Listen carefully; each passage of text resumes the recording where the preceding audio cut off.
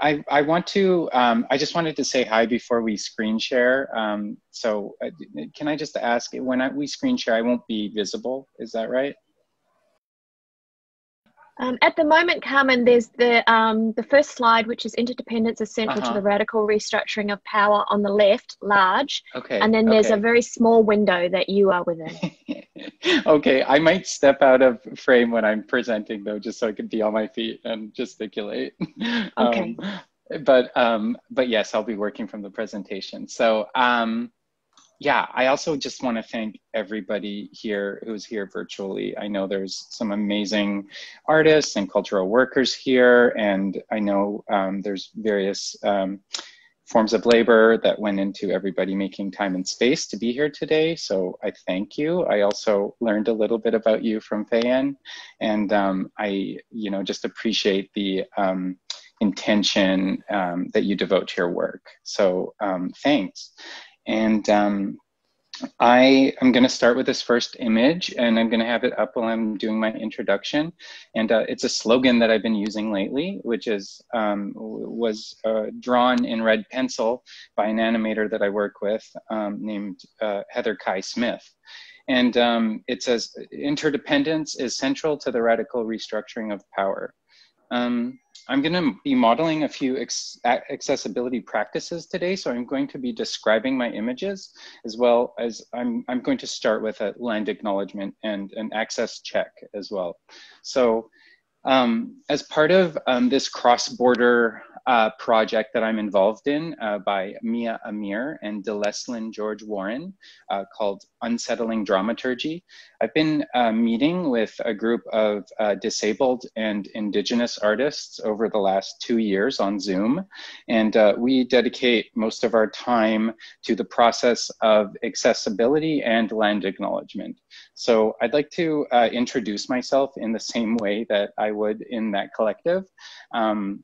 And you just imagine that I'm unmuting myself because we usually start muted. So it's Carmen here, Carmen speaking. I'm talking to you from the unceded and occupied territories of the Musqueam, Squamish, and Tsleil-Waututh people.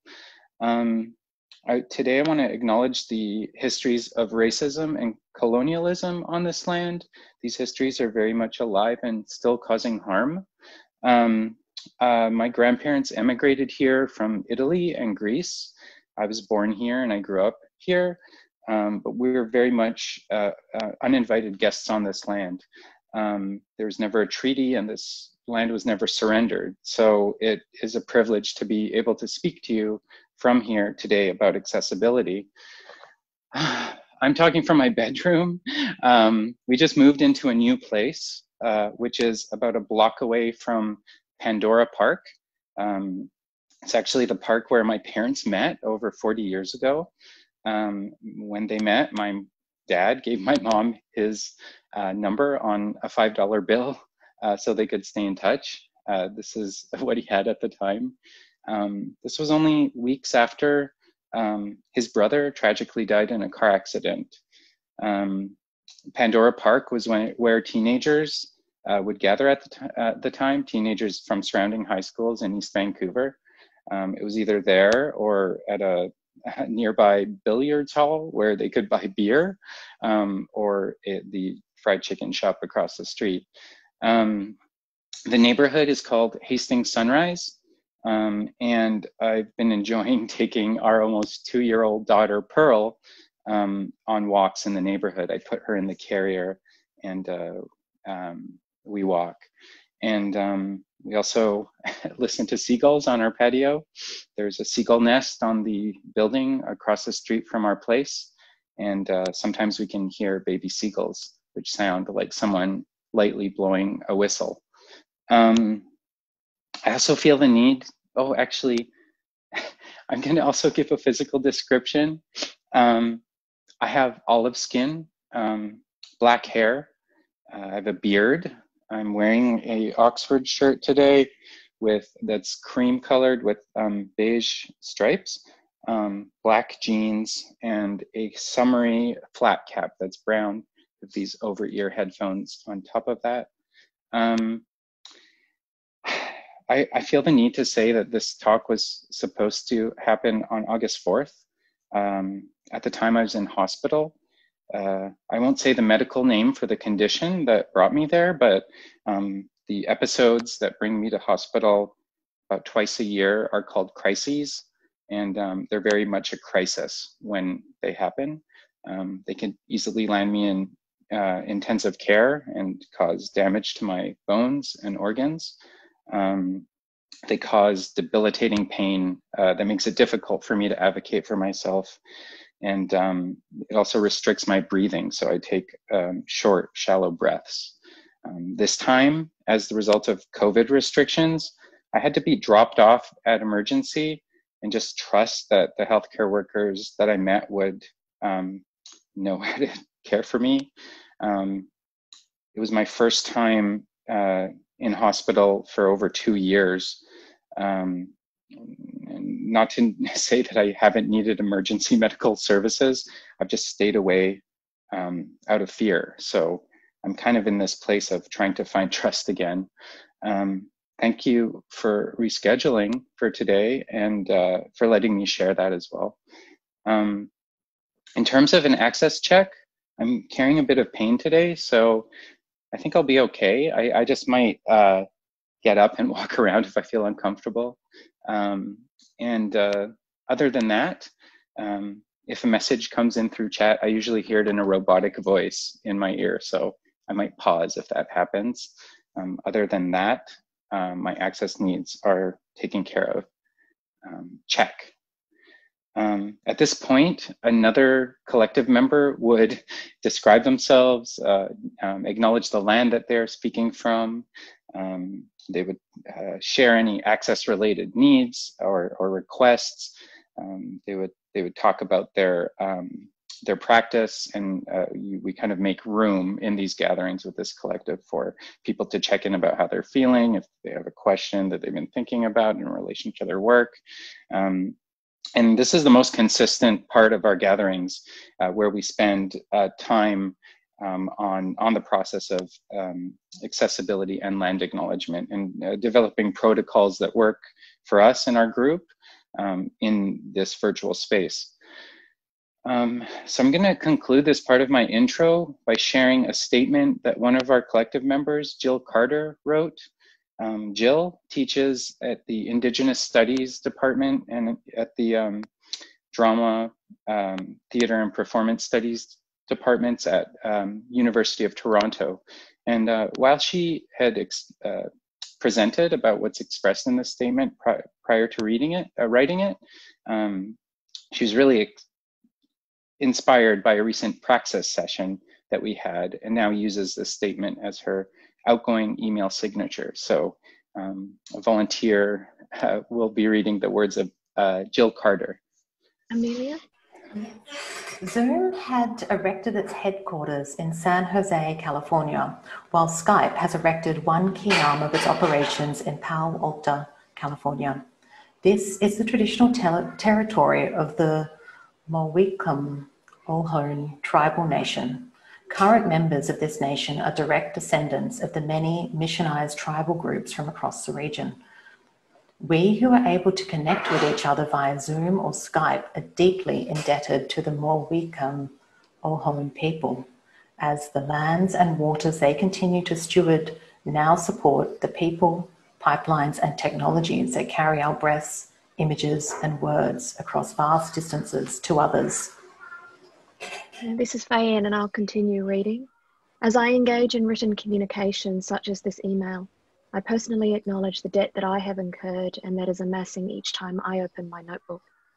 We are all indebted to those peoples and communities whose waters and lands have been poisoned as a result of the extraction of metals and rare earth elements required to fabricate the machinery through which we speak, hear, and view each other. We are indebted to those peoples whose working lives, youth, and vitality have been spent in unsafe spaces and intolerable conditions, so that many citizens of the so-called developed world might have easy access to these and related devices. As we encounter each other each day through our email accounts, our messaging apps, our virtual meeting rooms and chat rooms, let us strive to remain mindful of the incalculable debt that we owe. Thank you. And on the topic of accessibility in this virtual space, I want to just say that this is a relaxed space, so you can feel free to move around or leave if you need to. I think of accessibility as an ongoing negotiation that's guided by the needs in a community at any given time. So in some ways, we're all helping to maintain the accessibility of this space. I also have a few people here who are helping me coordinate. Fayen has done a lot of coordinating already to bring everyone here, Amelia as well. You know, folks are helping me coordinate the virtual space, as well as there's a couple access workers who are providing sign as well. And some of these negotiations around access, they aren't often considered as the work itself, but today I want to acknowledge that's through these negotiations that my work happens. So I want to thank you all for supporting me today. I'm going to show my next image now. And this is from a project that I did in 2007, even before I started thinking of myself as an artist. Depicted is my friend Elliot, and he is in a supermarket.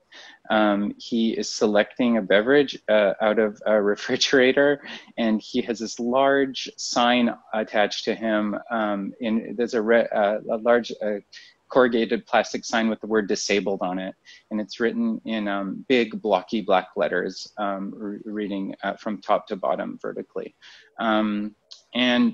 So at the time, I didn't know any other people who were disabled. I wasn't connected to a community yet.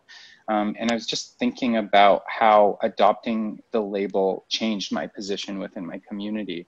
And so at one point, I just asked my friend Elliot, who I went to college with, he's not disabled, but I asked him if I could disable him. And for some reason, he agreed. And so I attached this large corrugated sign to him with zap straps in ways that would restrict his movement as well as impair his vision and hearing in some ways. And he just did his daily routine. He went to the supermarket. He tried to board the bus. He had lunch at a cafe, and we just kind of use this experience to like think about how acquiring disability changes one's access to public space and how it reveals social and cultural biases regarding disability. People were asking Elliot what his disability was, to tell them the story about his disability. They were asking him if he was making fun of people who were disabled. He actually wasn't able to board the bus because he was told he was too much of an obstacle for other people. And he also had to negotiate just like the physical environment. So like duck under doorways to make room for the sign, as well as just fold himself into a booth when he was having lunch at the cafe. And this was really just my first effort to start a dialogue about what it meant to be disabled. My next image, please. This is an image from 2010. It's when I was studying at Portland State University. I was in the Art and Social Practice MFA program, where I got my master's. And the image is of me riding tandem on a bike with another artist in my cohort named Adam Moser. Two white guys on a bike, me on the back, him on the front. And so I'd like to share a reflection from my time in grad school now that I wrote, it's a piece about learning and accessibility. Brian, read the excerpt if someone wanted.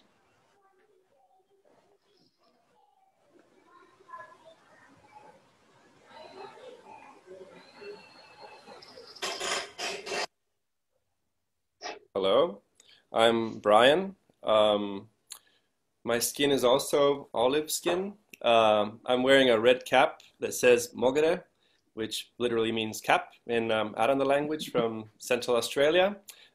It's also a red cap with white letters, so therefore you can imagine some of the interesting conversations I've had with people lately. making reference to, of course, MAGA caps. And so I get some interesting conversations, which actually opens up a lot of other interesting things around language and Right. people who've been here before. Now I will proceed to this reading. So, if someone wanted to lead a foraging expedition, the rest of the group participated and responded thoughtfully. Their presence didn't feel like an accommodation. It felt like a community coming together to consider someone's proposal. Although I didn't understand it in these terms at the time, it was an example of accessibility in practice. It made a difference to me that my requests were connected to my learning experience and not my membership in a group of people with the same diagnosis. My classmates were happy to do things differently because we were part of a learning community that understood that everyone learns differently. In this community, there was a general understanding that images being shown had to be described. When I wanted to discuss an article that wasn't available in a format that my computer could read, I knew that I could send it to the group and ask that we read it in class. Later, we tried bowling with our eyes closed. We even got our hands on a tandem bike so I could join the group when there were plans to ride together to a project site. Tamsin, continue reading excerpt starting somehow disclosing. Somehow disclosing my needs in this context didn't feel shameful. Everybody knew that they could make a request if something wasn't working for them, and they didn't have to be registered with the Disability Resource Centre for someone to take them seriously. They didn't have to choose from a handful of predetermined options. They identified their needs under the premise that they would get the space and consideration that they deserved after offering the same courtesy to others. For the first time, the learning community that I belonged to challenged me to envision what accessibility meant beyond a policy that was enforced from the top down.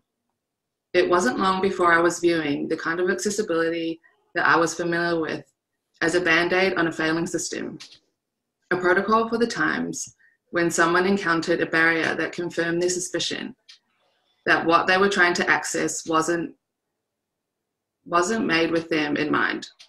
The more time I spent with my classmates, the more I was convinced that accessibility at its root was an agreement with one's community, an agreement to support others in the ways they wanted to be supported.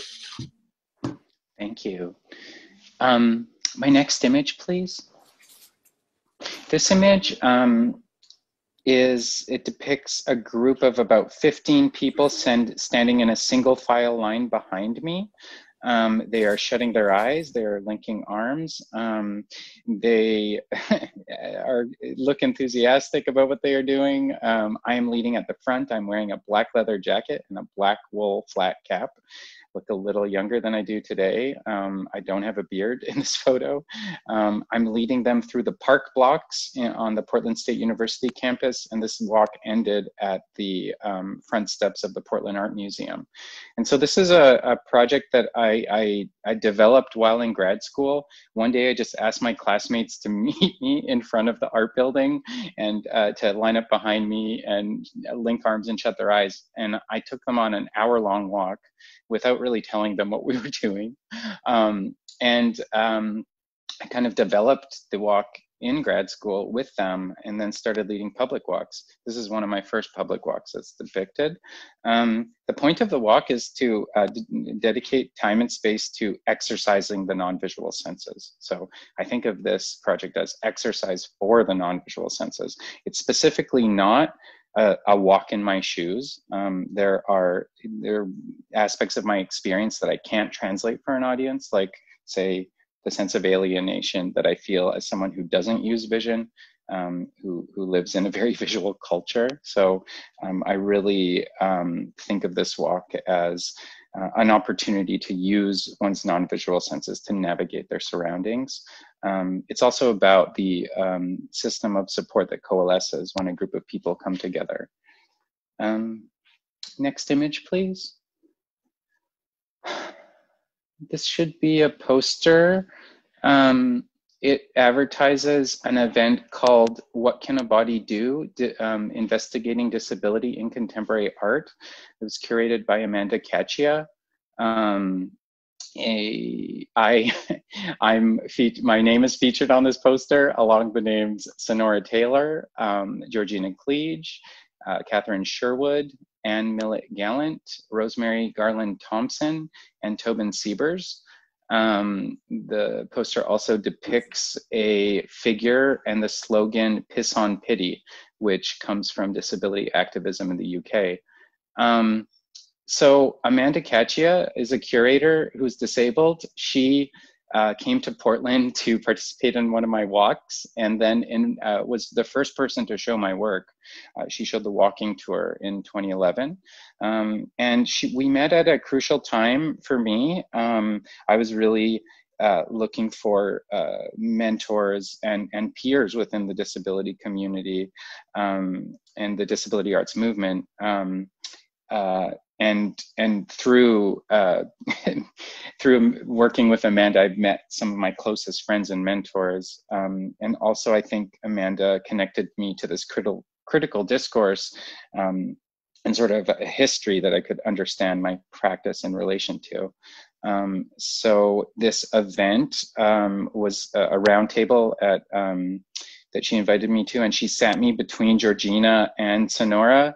And you know, at the time, I'd only read about these people and read their work. You know, I really didn't know how I fit into this group at the time. I felt like it was a privilege to be there. But these are real, like, I would say, like, pillars of the critical disability world and disability arts movement. After the event, I made a connection with Georgina, who asked me to write a piece for an upcoming issue of or a Disability Studies Quarterly that she was editing that focused on museum experience and blindness. So I wrote a piece for that called A New Model for Access in the Museum. And we started a correspondence, me and Georgina. Our conversations we laughed a lot. Georgina's very funny. I got the sense that we both enjoyed making trouble for museums. It was through Georgina that you know, she connected me to this critical discourse that really validated my own position on the topic of accessibility. She had been asking questions like, why are descriptive tours only offered once a month at the museum? What about the other days? What about, you know, what if I'm not available on the day that it's offered? And she'd been asking these questions and making space for these conversations for years. So I really thought of her work as having laid the ground for my work. And I was really able to see my practice in sort of a lineage of disabled artists, scholars, and activists through working with Georgina. Shortly after that piece was published, I heard from Georgia Krantz, who invited me, who was also published in that issue. And she invited me to make a project or work on a project through the Mind's Eye program at the Guggenheim.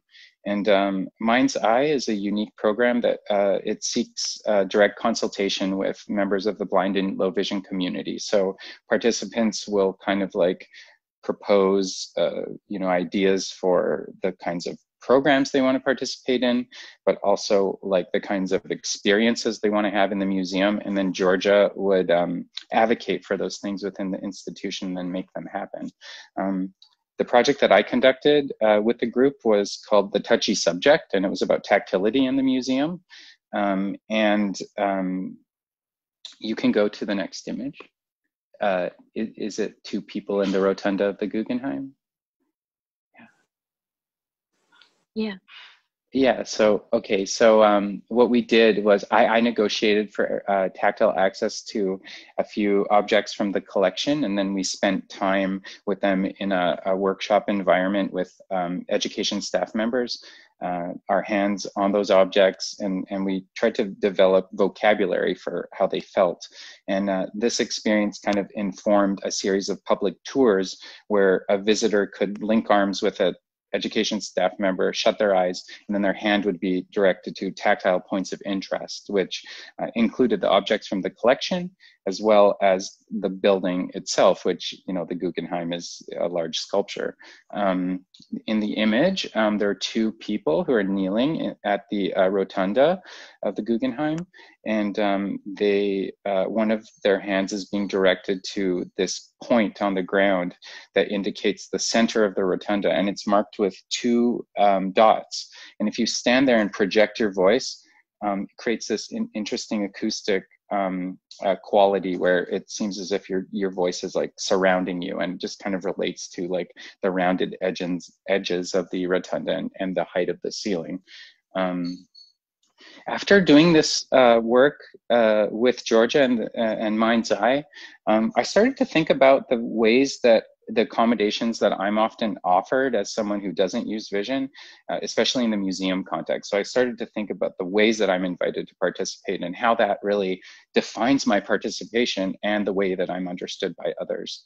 So I started thinking of those accommodations, those typical offerings, as very like restrictive and really not examples of meaningful participation. So I started to think about accessibility as a creative process at that point. And when I was back in Portland, I started this conversation with my best friend, Roselle Medina. And we just kind of were thinking about one day the various things I could replace my cane with. And we landed on this idea of replacing my cane with a marching band. So you could, next image, please. Which led to this performance where I replaced my cane with a marching band that serves as my navigation system.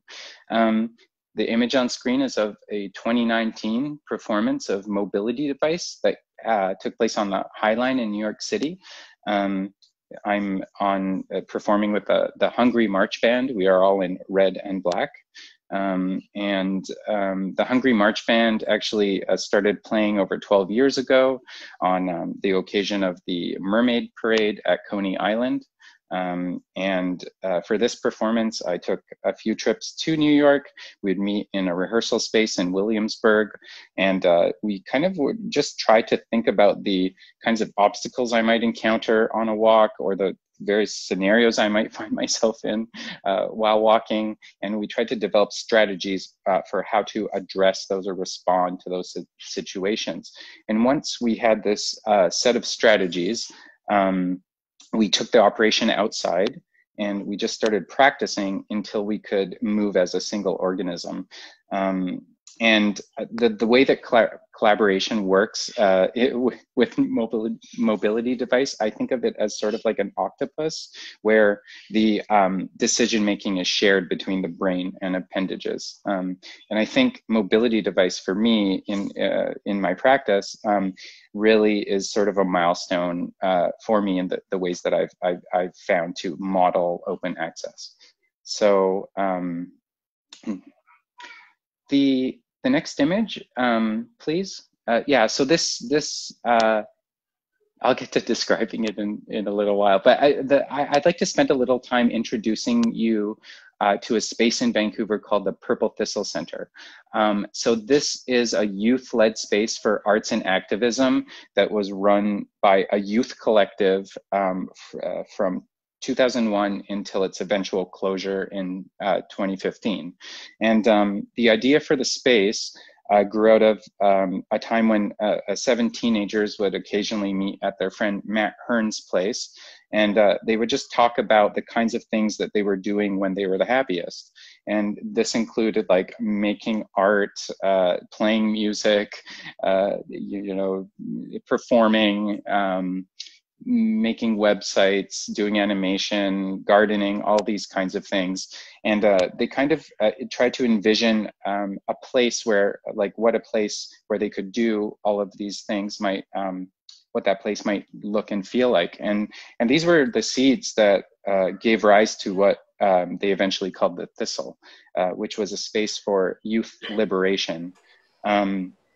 And as an adult at the Thistle, you really knew that you were taking up space that was meant for a youth participant.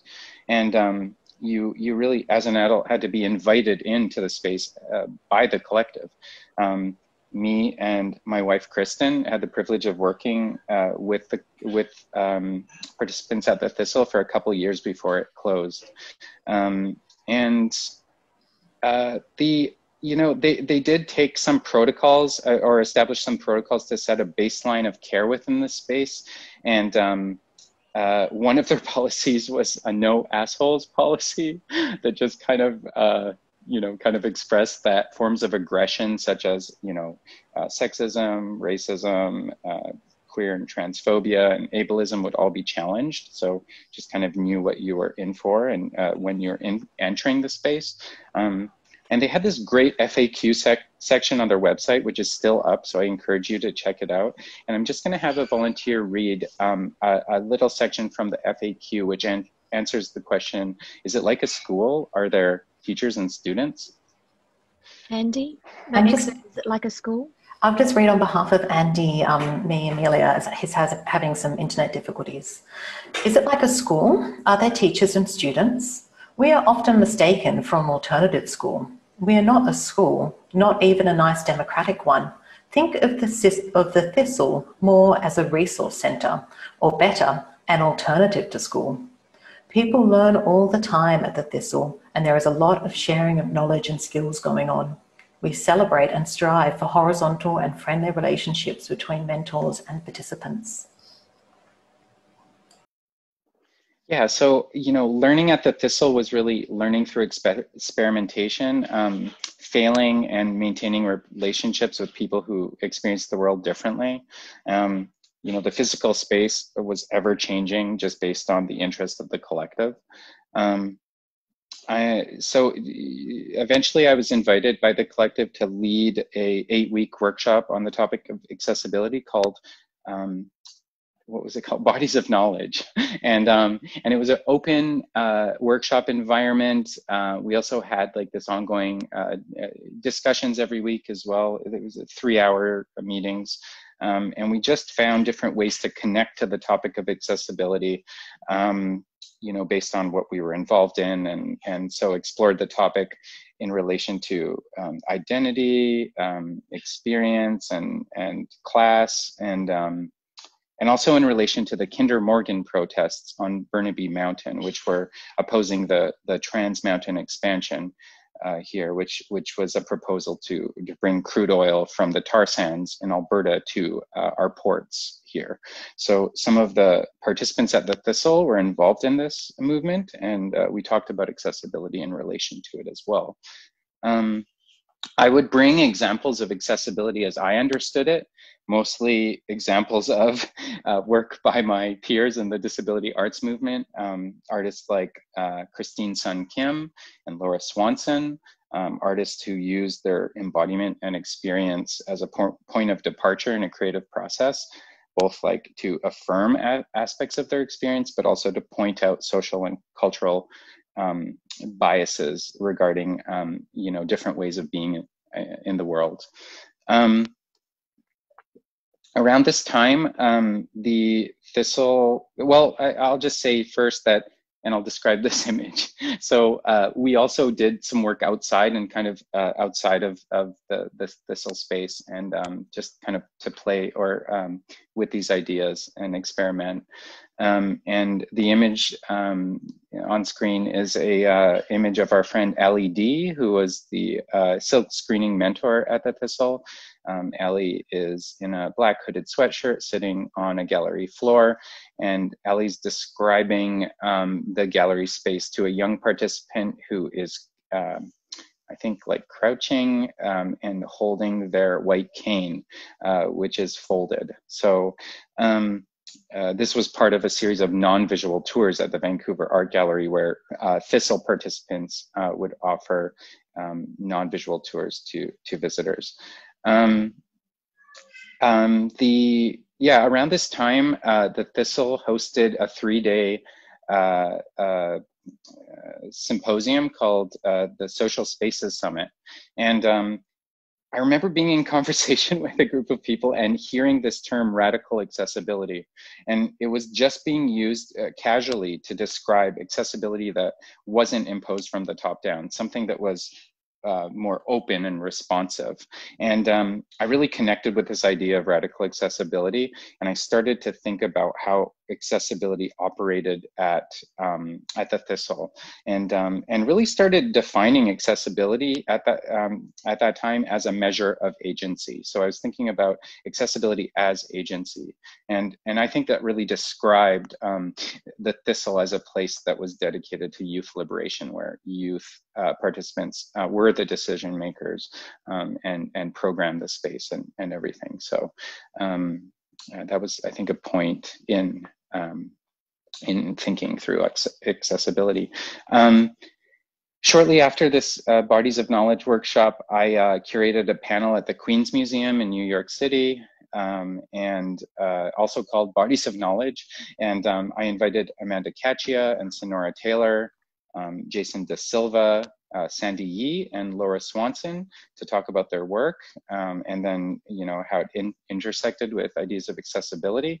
And during the Q&A after that talk, Stephanie Nadeau, who was then the curator of public engagement at the Ottawa Art Gallery, asked the question, how might one implement radical accessibility in a museum? And this intrigued me, so it started me on this line of thinking, and I started to envision the next image, if you could get that on screen. And the next, so this is the Accessible Icon project by Sarah Hendren and collaborators, and it's an updated version or re-envisioning or of the, you know, the international icon for access, which we sometimes call like the wheelchair symbol.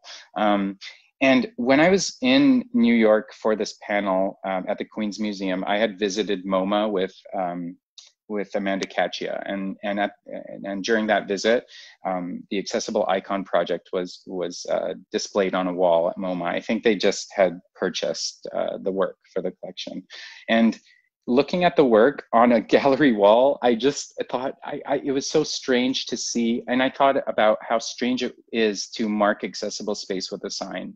And I kind of concluded at that point that, like, the museum, it could not be radically accessible or even accessible on an ongoing basis unless there was an agreement as to what that meant. Like, were people who were requiring that access or that care able to define the terms of it. And so at that point, I was really thinking of accessibility as temporary. And I started describing it as an ongoing effort to hold space for a diversity of complex needs in the midst of systemic barriers.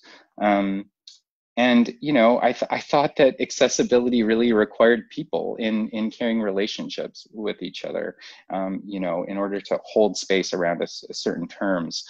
Yeah, I guess this is kind of the line of thinking that led to me writing a statement called Open Access, which is 5 principles that I wrote that really, I think, describe my position on the topic of accessibility. So I'll have a volunteer read those principles now. Amelia and I are going to share the reading. Amelia? Open access relies on those present, what their needs are and how they can find support with each other and in their communities. It is a perpetual negotiation of trust between those who practice support as a mutual exchange. Open access is radically different than a policy that temporarily removes a barrier to participation for a group with definitive needs. It acknowledges that everyone carries a body of local knowledge and is an expert in their own right. Open access is the root system of embodied learning. It cultivates trust amongst those involved and enables each member to self-identify and occupy a point of orientation that centers complex embodiment. Open access disrupts the disabling conditions that limit one's agency and potential to thrive. It reimagines normalcy as a continuum of embodiments, identities, realities, and learning styles, and operates under the premise that interdependence is central to the radical restructuring of power. Open access is a temporary, collectively held space where participants can find comfort in disclosing their needs and preferences with one another. It is a responsive support network that adapts as needs and available resources change. Thank you.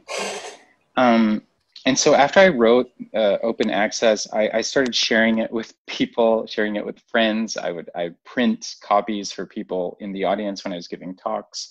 And I shared it with a friend, Megan Arnie Johnston, who was the director of the Model Contemporary Art Center in Sligo, Ireland.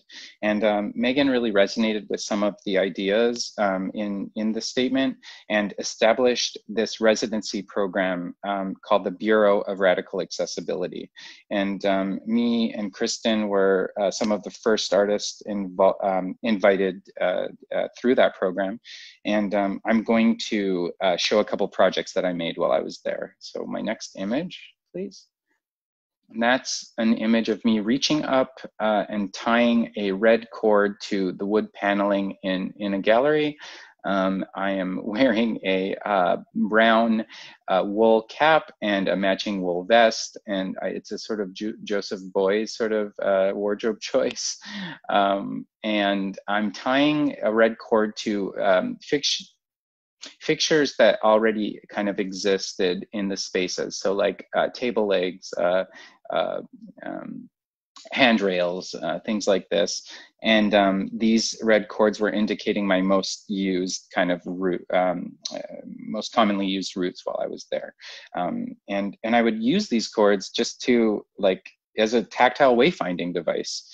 It was a temporary system of access that I could install and then could easily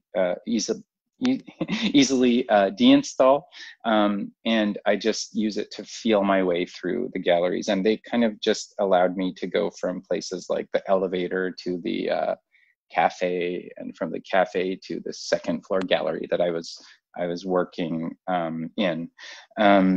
And otherwise, the space, it was really hard for me to navigate the space. So this really improved my experience there. And it also disrupted commonly used routes for other people. So they had to negotiate this red cord as well. The next image, please. This was also from my time at the Model Contemporary Art Center. It's an image of people laying on their stomachs, looking at paintings that are hung very low on the wall, only inches from the ground. So this was like a dramatic rehang of a permanent collection show, and it's called For Eric Ferguson. And Eric is a dancer who is disabled, and Eric was the first person to introduce me to the disability arts movement when I moved to Portland. And we would meet and have these great conversations about art and disability and talk about disruptive museum interventions. And this project, it kind of troubles access for the standing viewer, so they have to kind of problem solve a way to comfortably view the work. They have to crouch or get low to the ground, so the viewing experience becomes an embodied experience. And while it troubles access for the standing viewer, it also just opens access up for children and folks in wheelchairs as well. My next image, please. Oh, actually, yeah, you could just keep that on.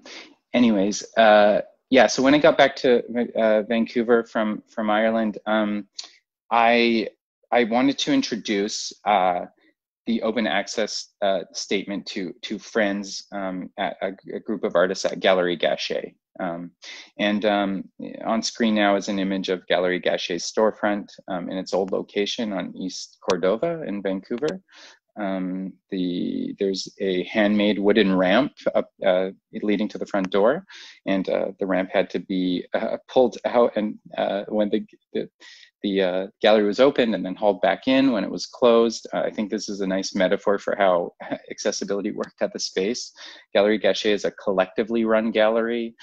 It's dedicated to this mandate of demystifying issues relating to mental health. And just a little context about the neighborhood where the gallery is situated. It's called the Downtown East Side neighborhood, and it's a place with many intersecting communities. It's a community that has endured 5 waves of displacement since colonization. And I think the trauma from this displacement really can be seen in the ways people band together in times of need, which is every day. And also in the organizations that exist there, which provide a combination of medical, social, and cultural services. And a lot of the organizations in the Downtown East Side fulfill needs that aren't available through the public health system. And they're actually like direct responses to harmful institutional models, medical models, psychiatry in the Downtown East Side. There are many people who are resisting, I guess, systemic violence in many ways. And so, the organizations there really respond to needs that are present in the community, and they're, grassroots organizations that have sprung up to respond to those. So the project that we were engaging in at Gallery Gachet with this group of artists that I had convened was we were meeting around this idea of conducting an unsolicited accessibility audit of the Vancouver Art Gallery. And the group that I convened really represented intersections that I feel are underrepresented in conversations about accessibility. Some of us identified as disabled. Others did not, and identified as mad or young or indigenous. Participants who did identify as disabled were also exploring other aspects of their experience, experiences of class, their identity as someone who is trans or a person of color. And I felt like what we were doing and exploring really was in line with the principles of disability justice, which was a framework that was produced by a collective of Black, brown, and queer activists in California in 2005. And disability justice poses that forms of oppression such as racism, sexism, queer and transphobia, are colonialism. They're all intertwined with and supported by ableism.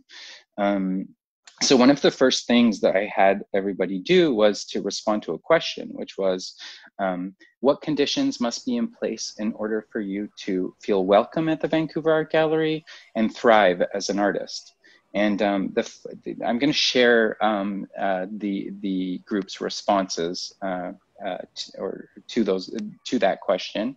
And if the volunteers reading could not pause too much between each statement, that would be great, and read this more like a list. That would be awesome. Thank you. There's a number of volunteers, so we could just go one to another, and I'll just read out the name in between, beginning with Amelia. I want not to fight for access all the time. I want to blend into a crowd. I want every city to have accessible ramps. I want acknowledgement of the existing power dynamics in the space. I want people to question why that power exists in the first place. I want more curiosity, playfulness, and informal spaces. I want venues to be completely wheelchair and scooter accessible at the minimum. I want larger printed text. I want to pay what you can / buy donation option for admission, which doesn't shame people. I want things to be hung at varying heights. I want a scent reduced space. I want seating that is comfortable and supportive of larger bodies and of people who would like to lay down. I want some quiet options for those who get overwhelmed by a lot of random noise. I want all of the workers in the space to be paid fairly, have opportunities for rest, and for their ideas for the space and the people in it to be taken seriously. Katie?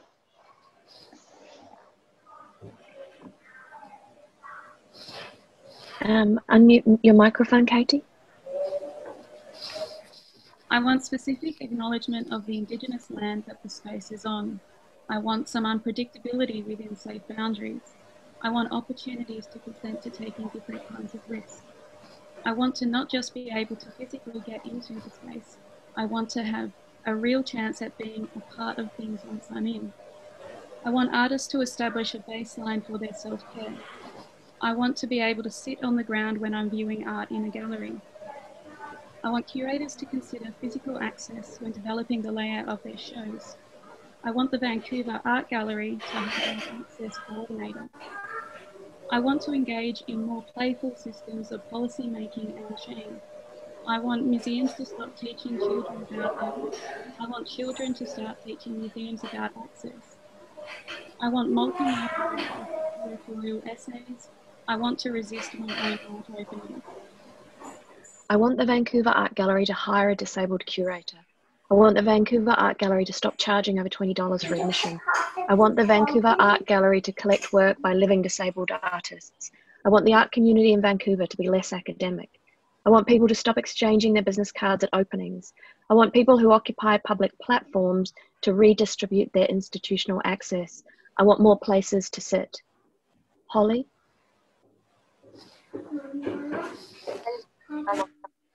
I want to touch the art. I want to understand the work on display. I want to understand the work on display. I want more work to engage my non-visual sense. I want to understand the work on display without having to read about it first. Without having to read about it first. I want to understand the work on display without having to... I want more work to engage my non-visual I want senses. more work to engage my non-visual senses. I want spaces where I can feel safe. I want spaces where I can feel safe. I want spaces where I can bring my whole self. Where all the parts of my identity are honoured and recognised. I want spaces where I can bring my whole self, where all of the parts of my identity are honoured and recognised. 12:51 p.m. I want spaces where I can bring my whole self, where all of the parts of my identity are honoured and recognised. Thea? I want anti-racist actions and words. I want anti-colonial practices to be talked about and put into practice. I want spaces where I don't feel like I'm under surveillance. I want a welcoming atmosphere, not a space where I feel like I don't fit or belong. I want free food and drinks. I want decision makers to be poor, sick and disabled, queer and trans people of colour. I want the curators of museums and shows to be open-minded to different aesthetics, not closed-minded and conservative. I want museums to stop shutting doors on people. Pip? I want to be my true self, out loud and overtly. I want to be unapologetically wild. I want a home where I feel comfortable and safe. I want freedom to move. I want people to understand that cultural theft is not essential to the creation of art. I want to let go of the need to compete with others.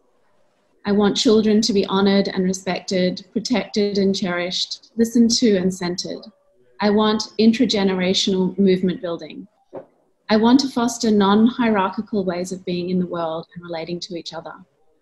I want to stop making assumptions about what people need. Amelia? I want to make my ancestors proud. I want people to know I'm sick. I want to problematize. I want to stay in bed. I want to stretch. I want things to be simple. I want body shaming to cease to exist. I want people to trust each other. I want a world free of cops. Tamsin? I want tenderness. I want for sick people to not be seen as blueprints for how not to be in the world. I want to unlearn shame. I want racialized people to have time and space to fucking breathe and be in peace. I want people to recognize my education. I want medicine. I want to play. Lizzie? I want to be more than a body. I want to process in my own way, on my own terms, in my own time. I want to infiltrate. I want people to understand I don't owe them anything. I want time and space to rest. I want to thrive and not be in survival mode all the time. Thank you.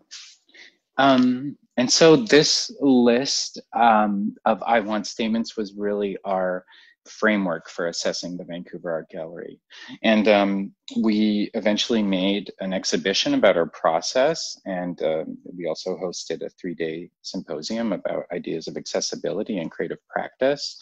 And I'm going to show one of the works that we made together, and it's on screen, the next image. It's a a didactic wall label, and it's been edited in red corrective marker. So just imagine sort of like a first year English paper that you got back from your prof, and there's a lot of corrections to be made.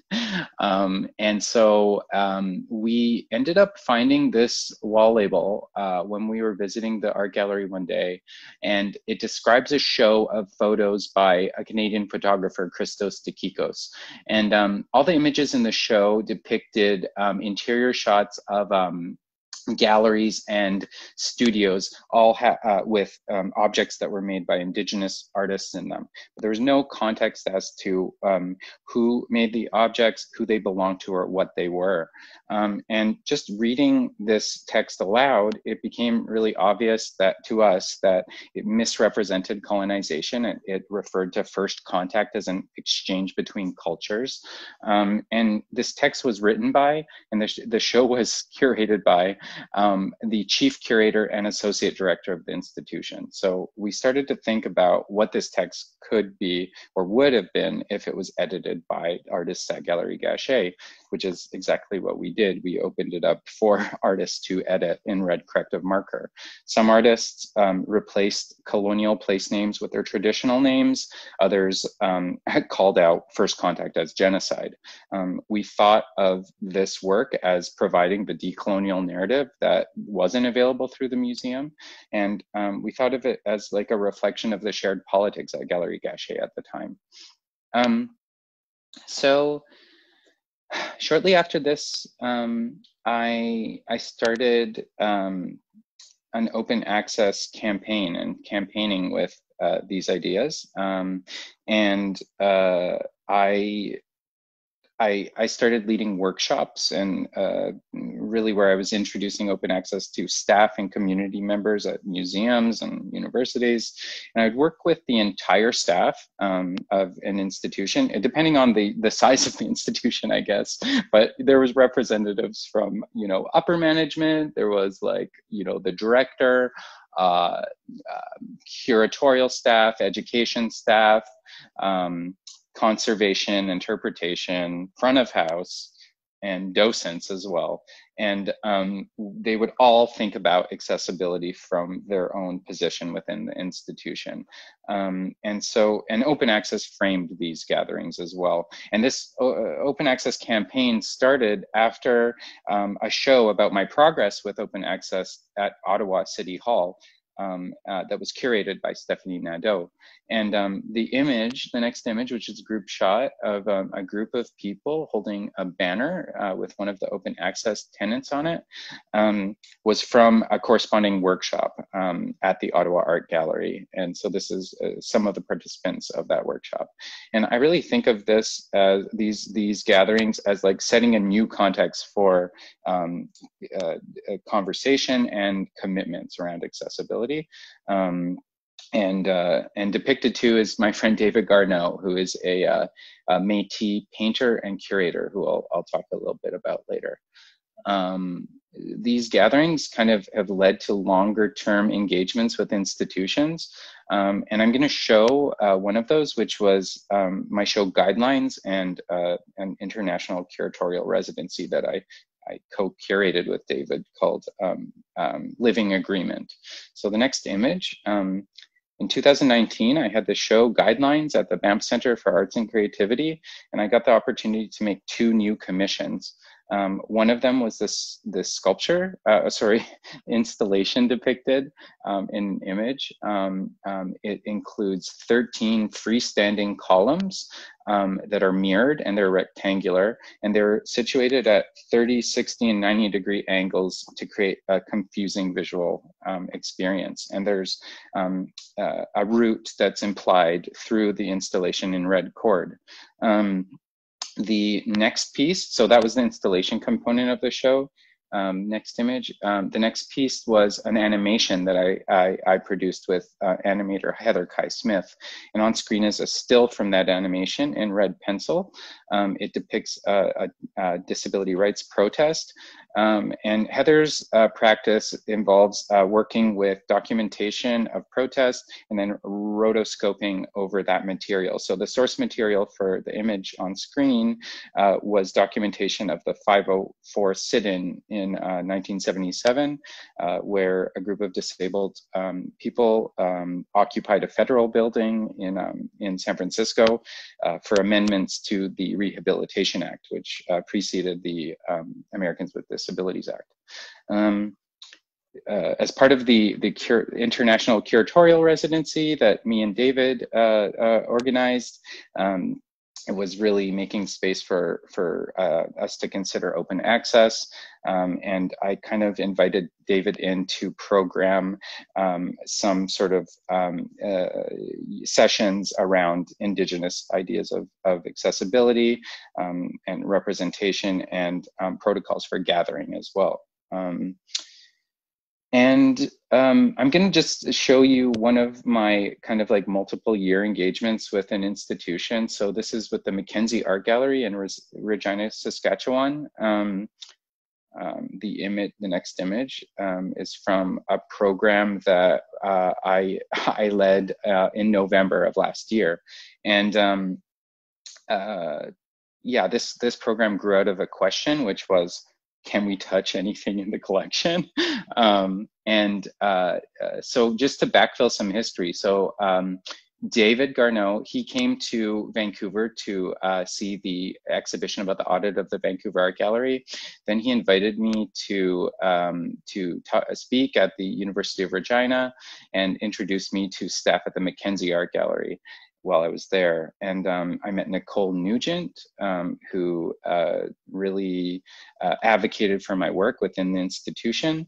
And it's led to a dialogue that we've been holding there for the last 3 years. I mentioned these connections because I really think that sometimes accessibility hinges on one person. So I really believe in this idea of accessibility being relational. So with this program, with the image that's showing right now,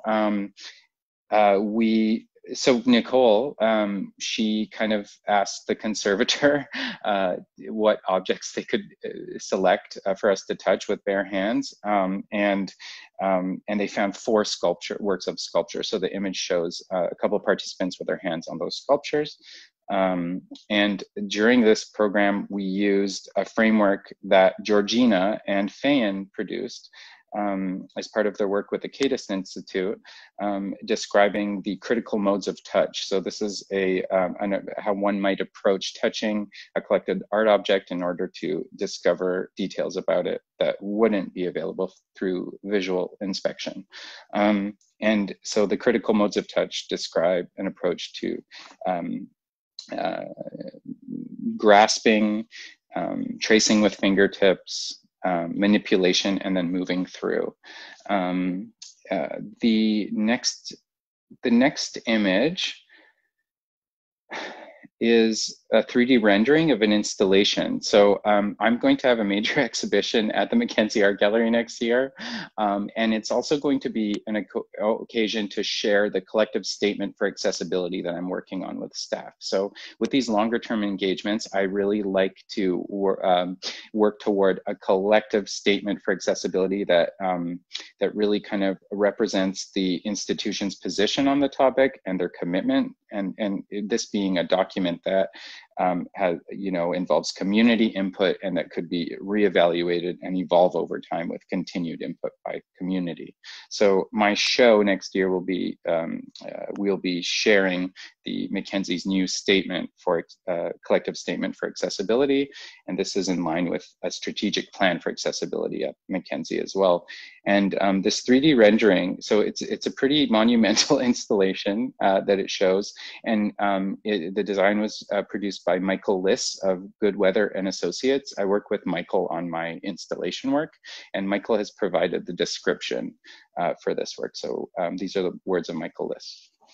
Benjamin? This image shows a perspective view as a visitor approaches the second entrance to the installation.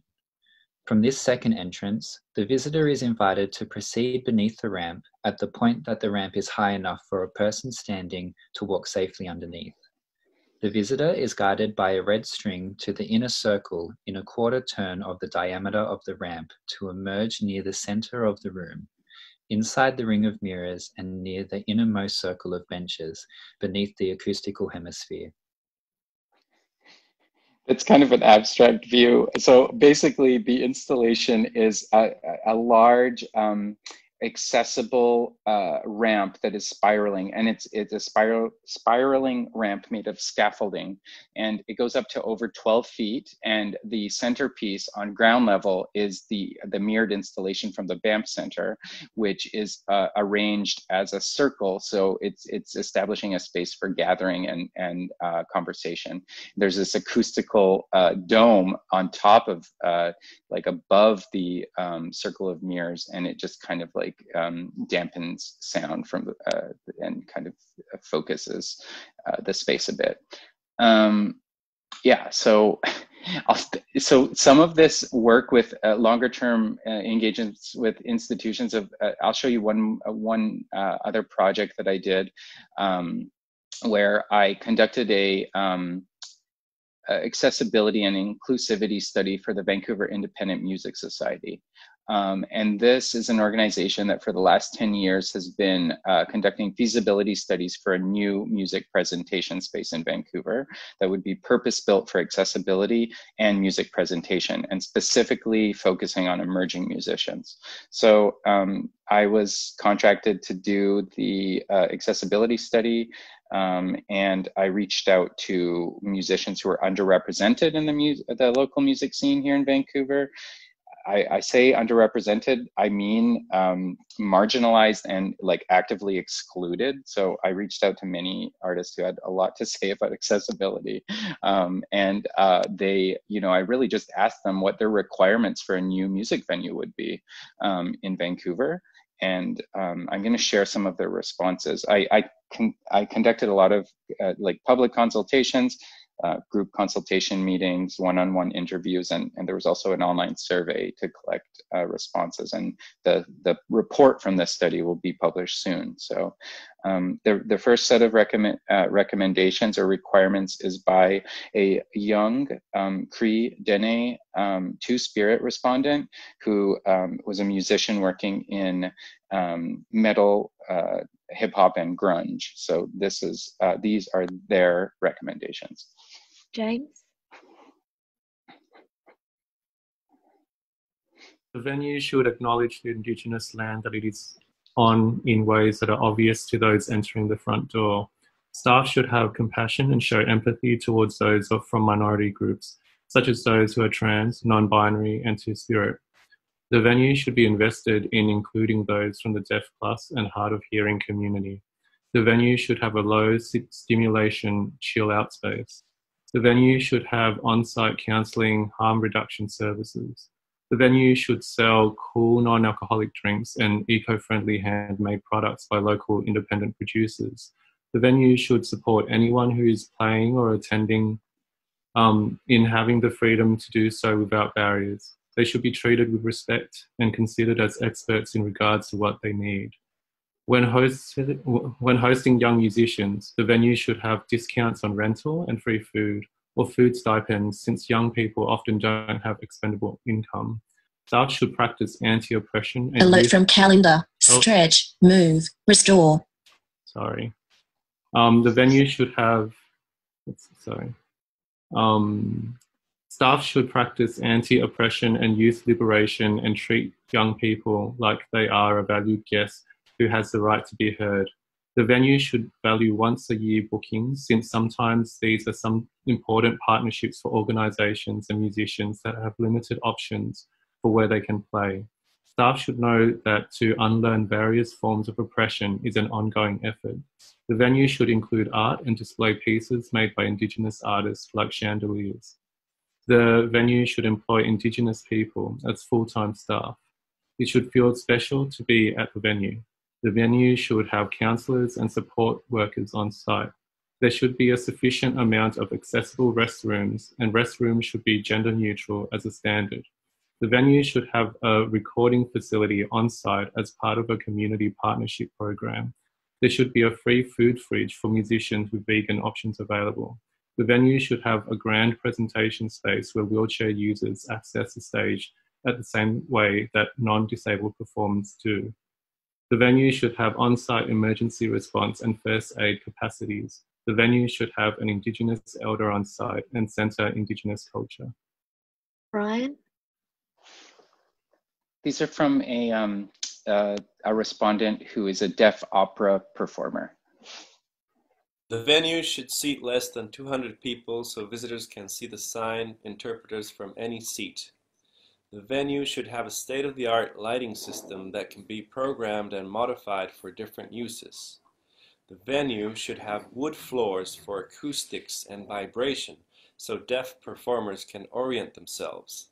The venue should have leveled seating so those who rely on sign interpretation can clearly see the sign interpreter without having to negotiate obstructions. The box office should be staffed with someone who can sign.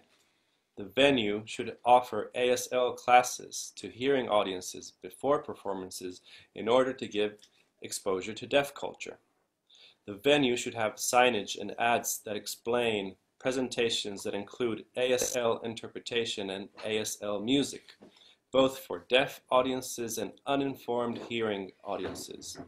The venue should be involved in developing a deaf-led curriculum for ASL music in order to invest in meaningful inclusion for those in the deaf and hard of hearing community. The venue should offer ASL interpreters at no cost to the performer. The venue should employ deaf people and hearing staff should know ASL. The venue should make relationships with and collaborate with the deaf community. Thank you.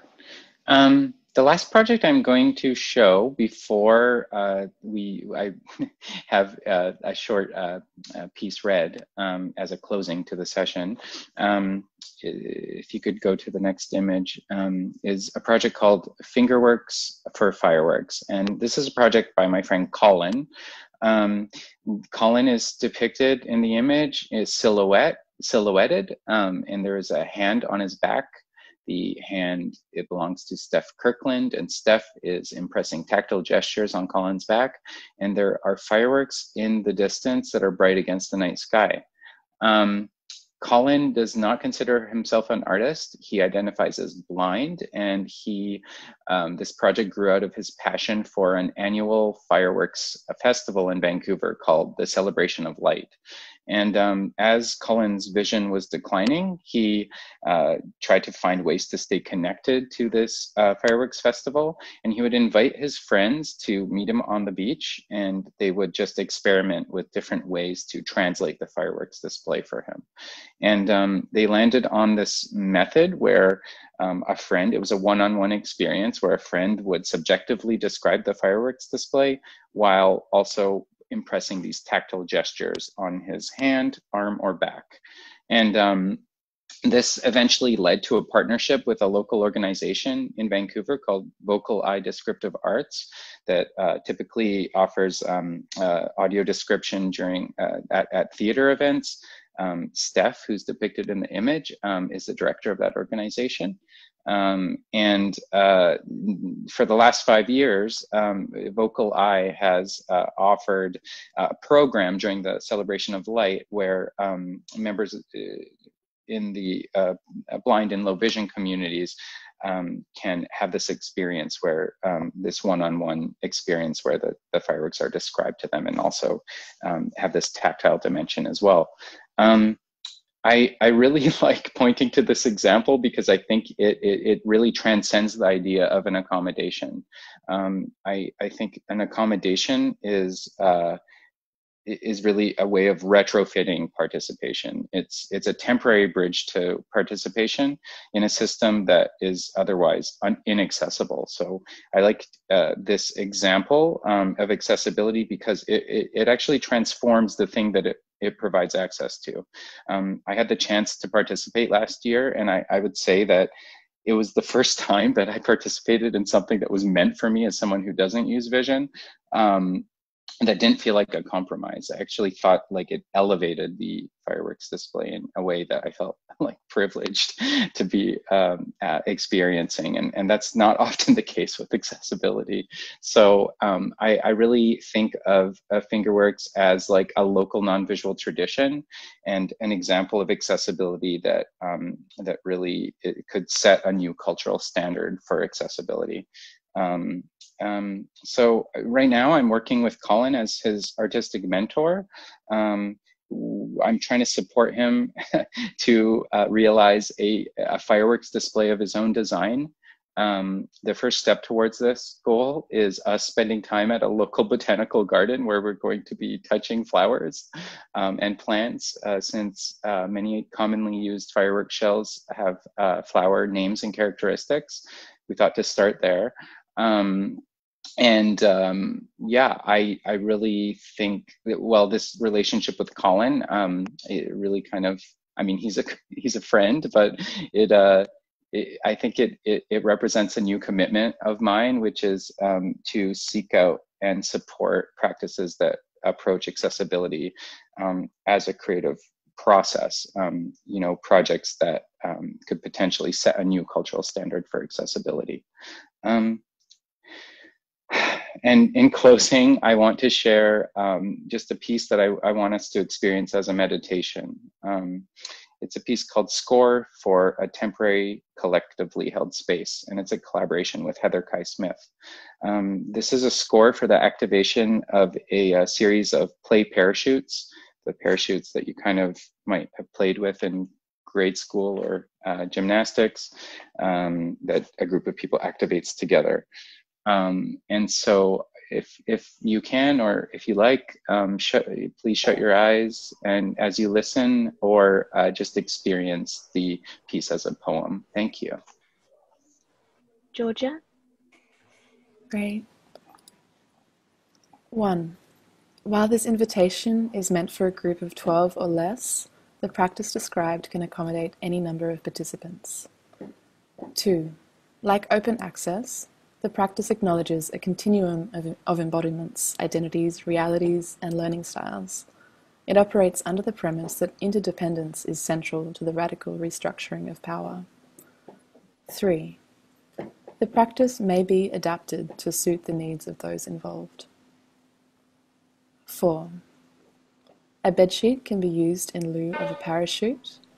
If a bedsheet is not available, the following instructions may be read as a meditation. With a group, find a meeting point. The purpose of the meeting, whether to find common ground or cause the disruption, may change with the practice. The location for the meeting should support what the group intends to achieve. If the space doesn't exist, model the characteristics of the space as part of the practice. Once those with a desire to participate are present, unwrap the parcel. Tamsin, an animated circle. An animated circle divided by red spokes, not a wheel, not as uniformly round. The red line, a guiding string, through a pattern of light, material, blood vessel, flittering edges, recall wildfire, provisions, a series of white tents. Now assess the material as if rendering care. Locate the nylon handles and, once you have a grip, pull them until the circle opens. While seated on the ground, practice sending a wave to the other side of the circle by slowly lifting up, then sharply pulling down. Take turns sending waves to each other until the group is ready to transition. Try increasing the frequency until the waves reach a crescendo, then dissipate. While standing, coordinate with others and slowly lift the parachute so it becomes a canopy. Lung, suspended dandelion seed. As it falls, consider the desires that you brought to this circle. Then, together, lift them up. Continue to hold space for each other until the group is ready to resolve the space. To close the practice, consider each other. You and the communities you belong to are vital. The magnetism that brought you together, a form of access intimacy.